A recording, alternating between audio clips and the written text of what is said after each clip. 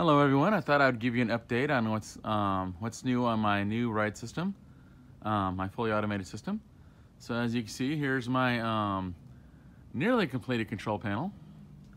As you can see, I have a key for starting up the CPU. We have the emergency stop, which will actually shut down all the zones, all 6 zones. System fault light, so if there's a problem, the computer will recognize it and eliminate this light. Warning bell. I have I'm gonna have one of these like bells right here. I'm gonna have 1 or 2 of them within the attraction. So when I want to clear, make sure everybody's clear and out of the way, I'll go ahead and hit the bell. We have our dispatch button, override for manually overriding the station, and jog forward, which will advance the vehicle from the unload position to the load position. And the top, I have 3 5.6-inch Marshall monitors for the cameras I will be implementing. And then right here you can see these lights here. I haven't gotten the diagram put on yet, but that's going to be my tracking. That's all 6 of my zones, so I can actually see live where each vehicle is, the 2 vehicles, as they go around. And as you can see, my podium is nearly done. I'm putting this, I have this other coating I put on here to make it a little nicer. Still haven't finished it, but it's in the works. So as you come around this way, backside, I actually have my 2,000 watt power supply right here, integrated in. Then the transformer down there is for the bell, which you hit the button for the bell, that's what will activate that.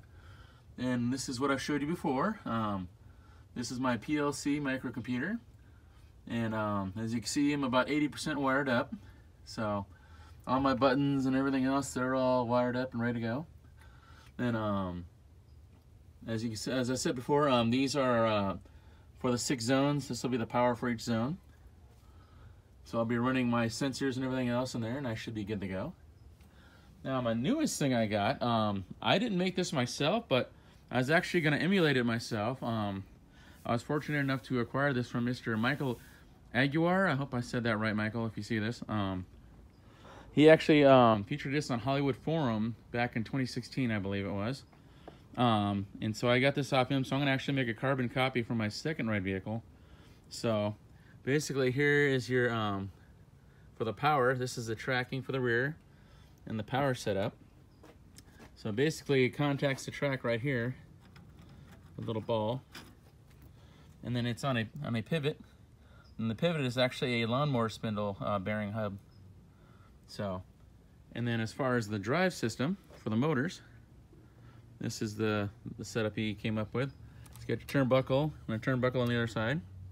Same hub, same lawnmower hub, 5/8. Then he just has, we just have the wiring set up. On the bottom side, you can see it's just a 1/8-inch aluminum plate. And then he has a bracket here that holds the front end, which attaches it to the aluminum bracket there. So, and the bottom, just the bottom of the bearing fell out there. As far as the track is actually 2 2x2s that are attached together, which he did that way it wouldn't warp as much with the weather and all the moisture and everything.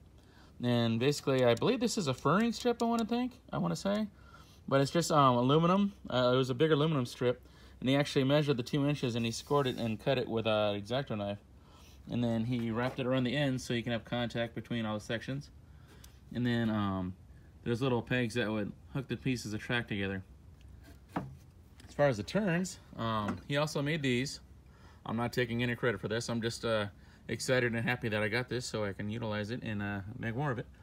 But he used, I believe it's 3/16 wood, and he did 7 layers, which ends up being the 2 inches, I guess, or close enough. So, and it's the same thing with a 2-inch of the aluminum on there, and he wrapped it around as well. And he made those by making this jig right here, which he also gave me, which is awesome. So I need to make more turns. Then this is the ride vehicle, which I'm modifying. I'm gonna update it and do it the way I want to utilize it. But basically it has 3.5-inch casters on there.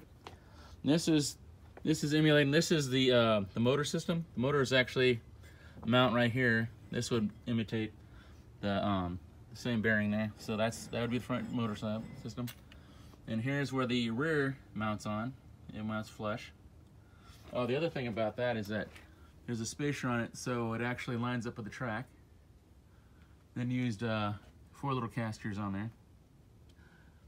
I haven't decided if I want to do that the same or change it a little bit. And as far as, I'll go back to the power here because this is more intricate. You can see there's a spring hinge. Then you got your power connection for the one side. And then he put eyelets on here that he isolated. And so you can put more tension on there so it's spring loaded. So the whole thing will keep tension and connect on the track. So, pretty awesome. And then, yeah, that's pretty much it. So I'm gonna close up there so you can see a little better. And then the other side, it's just a carbon copy. And over here he made, this is obviously upside down, but he just made an adjustable bracket so you can adjust it to the height of the track, wherever the contact would be, which is pretty ingenious and nice. So the only difference is he added a second piece on top to actually make it more rigid and a little more spring-loaded to help keep the tension on the track. So anyway, that's where I'm at right now. I'm actually really close to having a running model. So once I figure out what I'm going to do with my ride vehicle as far as the base and everything, and how I might narrow it up a little bit. I haven't decided yet. But if I do that, I'll have to go ahead and do some testing to make sure it's going to clear.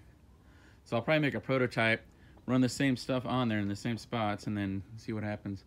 What's great about this system is that it has 2 swivels on it, so it can actually go around tight turns, which is awesome. And so it makes it, even though it's a wider vehicle, it can actually fit around a lot of corners like really easily. So it's a really ingenious design. Thank you, Michael, so much for letting me acquire this off you. I really appreciate it. So anyway,